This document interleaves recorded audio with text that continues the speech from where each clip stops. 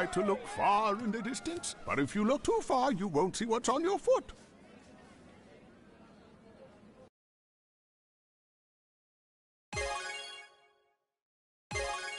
I understand. Then you are trying to search for that strange energy? Correct. After Bison was destroyed, the positive energy returned, and the world went back to normal. However, even in this tranquil atmosphere, I sense a source of disturbing energy from the one called G. To see through its true nature, I think I have no choice but to touch it directly with my soul. Now I see. That's why you were practicing against me. You wanted to try and refine your soul power.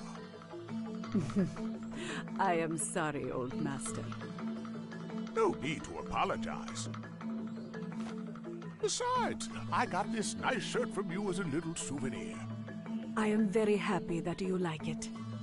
The traditional Japanese crane pattern is very chic. You have such great taste.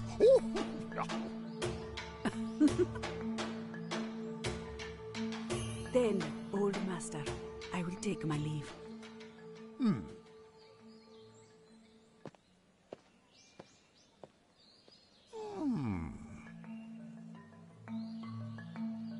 Did you see that, Yamasin? She must be in love with me. Ah, if this could only have happened a century earlier.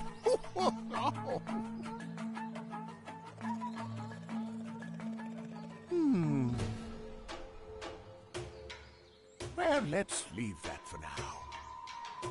I do sense a strange energy. It is as I suspected. Anyhow, it's time for dinner.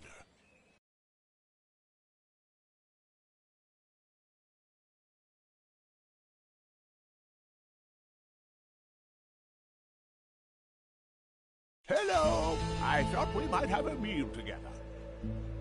Welcome, old master. You came all this way just to share a meal? Well, perhaps we could have a little talk while the curry is simmering.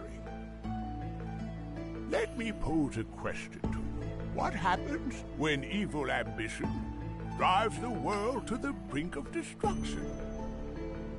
Bison? I can only assume you are talking about him. However, that man no longer exists. Am I right? If you are convinced it was his psycho power and his tremendous army which sent the whole world into crisis, then I would say we have avoided the worst possible outcome for the time being. However, what if a real threat does not have a physical form like an army, but is something intangible, like a force of will?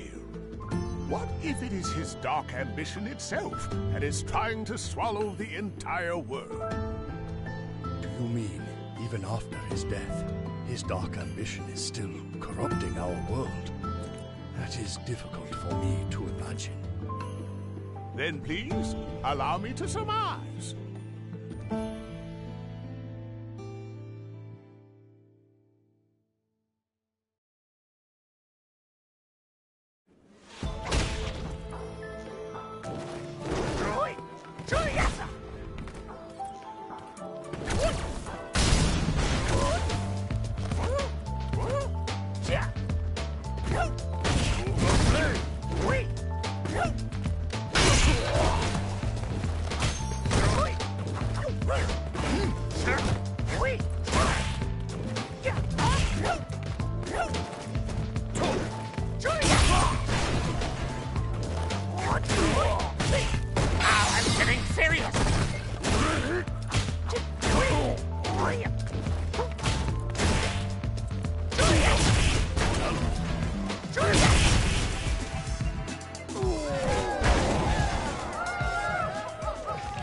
To battle me, but you are about a century too early.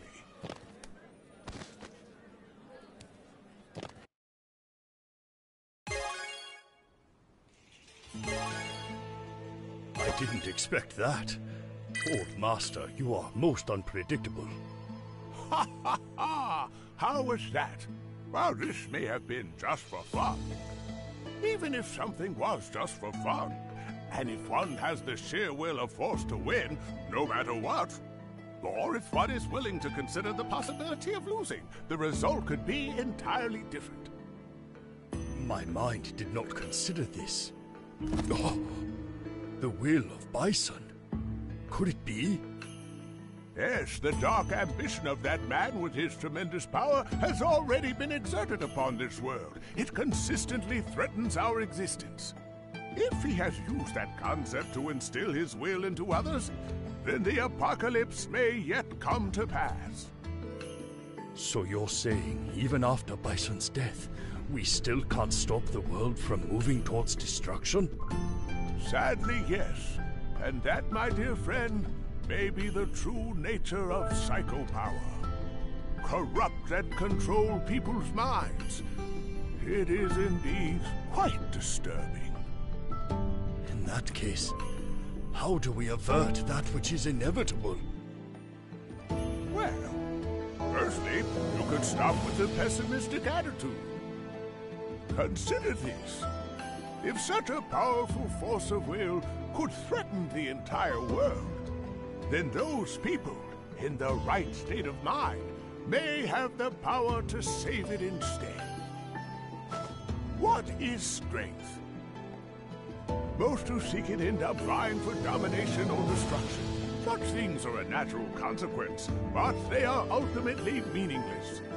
To overwhelm, subjugate, or even kill those who oppose you is but one interpretation of strength. However, if one's mind were free from such desires, and they sought out strength purely for its own sake, if a human with such a clear and unselfish state of mind does indeed exist, then that person can prevent the impending apocalypse, but only that person with that kind of strength.